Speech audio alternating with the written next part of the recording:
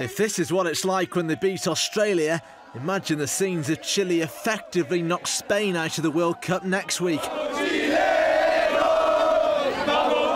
This 3-1 win in Cuiaba was a solid start for a side many see as the tournament's dark horses.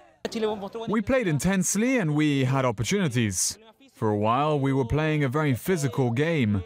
We need to play a bit more gently, but I believe in the following games, playing more gently, we are going to eliminate Spain. No, we have to give more to beat Spain. Australia fans came with realistic expectations, so some of their fans were dancing too, even after defeat. It was a setback, but in a sense it felt like a moral draw to us, the way they fought back after that disastrous first 10 minutes. We were a bit unlucky. They're probably 2-1, fair result. 3-1's a bit unlucky, but you know, we've got a pretty young side, so we'll be good for 4 years' time.